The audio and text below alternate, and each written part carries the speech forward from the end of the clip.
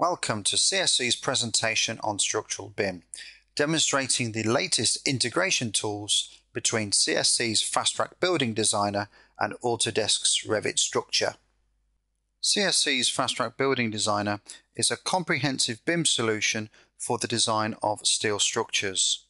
It enables structural engineers to provide gravity and lateral designs fully code-compliant in one central model. Here you see the Fastrak interface showing a physical model. Structural details such as beams, columns, 2D or 3D trusses, joists, hangers, and as you see here, propped cantilevers can all be easily modelled. Fastrak will also provide engineers with tools for comprehensive composite beam design and wind load calculations, all to your chosen code of practice. On completion of a design, Fastrak will report to you the status of the frame, highlighting if the frame is fully code compliant or if there are areas that may need attention. To transfer the Fastrak model to Revit Structure, we go to our Export menu, Export to Revit Structure, and we create a transfer file. Now I'm going to create a transfer file called Pass1, and then this can be emailed or put on a server to be picked up in Revit Structure. Let's now look at how we can import the Fastrak model we've just created into Revit Structure. From within Revit Structure, go to the Add-ins menu, and here you will find CSC's Revit Integrator. This is a free plugin for Revit Structure, available from cscworld.com. The Revit Integrator works in a wizard style, taking you through the integration process step by step. On the first screen, you choose your import or export options, noting whether it is for the first time or a subsequent update for the model. Next, we map to the import file we created from Fastrak. The next page enables you to filter out groups of objects. If you wish to exclude elements such as grids, slabs, walls or braces, you can untick their category here. In addition, if you wish to update elements, however ignore any geometrical updates, you can select Ignore Position. The next page looks at the mapping of Fastrak and Revit elements.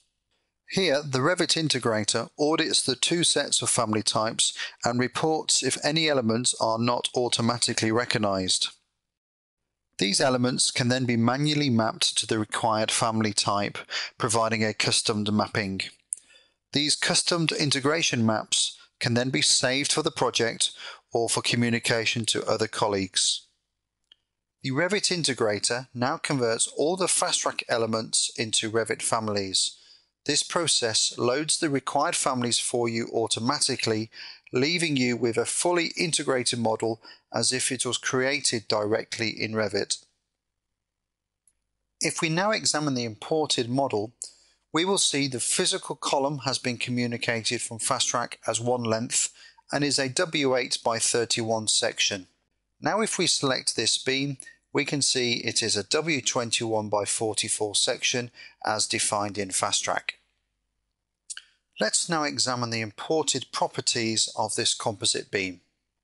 Firstly, we can see it's a W1835, and when we examine the properties, we can see the grade has been populated, and a bit further down we can see the number of studs and if any pre-camber would also be populated.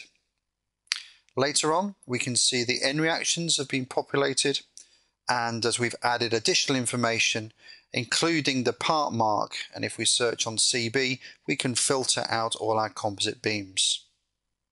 Once the initial model has been imported into Revit from Fastrak, the modelling process can continue, adding details and amendments to suit the construction drawings. In this example, you can see foundations, walls, doors and trimming steel added to the model. The Revit user may now choose to tag elements with data populated from Fastrak, such as end reactions, serial sizes and the number of studs.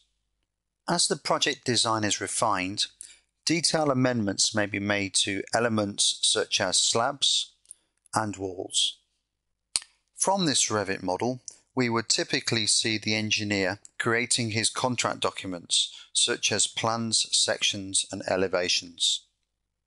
Now let's make some amendments to the Fastrak model. Firstly, from a 2D view of the second floor, we will change the layout in the front bay.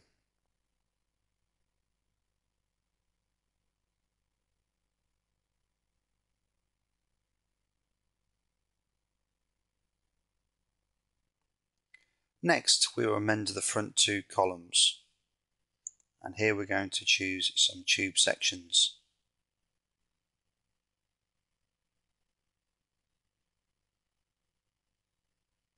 You can now see the amendments made to the Fastrak model.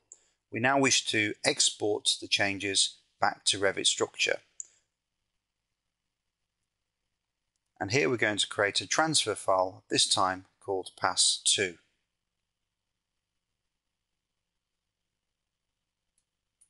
So let's now synchronize the changes we have made back into Revit. So firstly we go to the Add-ins tab to the CSC Revit Integrator, and now we're looking to do an update of the existing model. We map to the new file, the Pass2 file, and then we can include or exclude elements. So we're excluding grids, slabs and walls.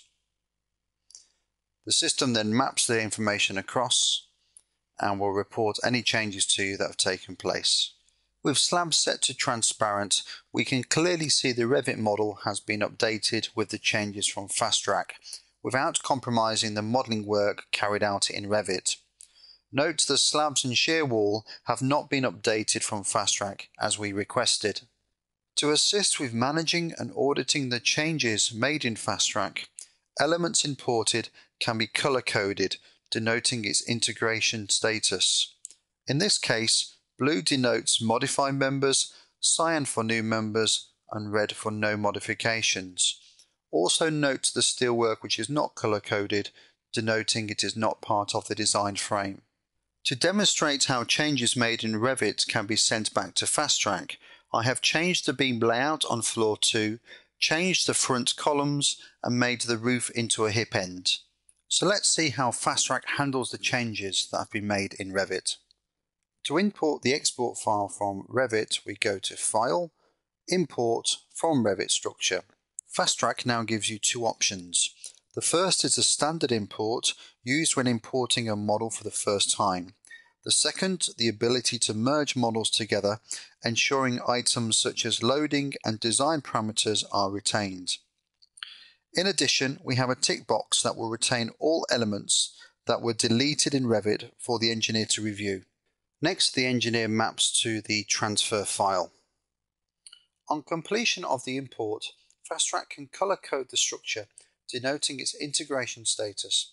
Here we can see blue indicates modified members, cyan new members, and red not modified. Members in orange denote members deleted but retained, and green for members that are not yet integrated with Revit. For more information, please visit us at cscworld.com.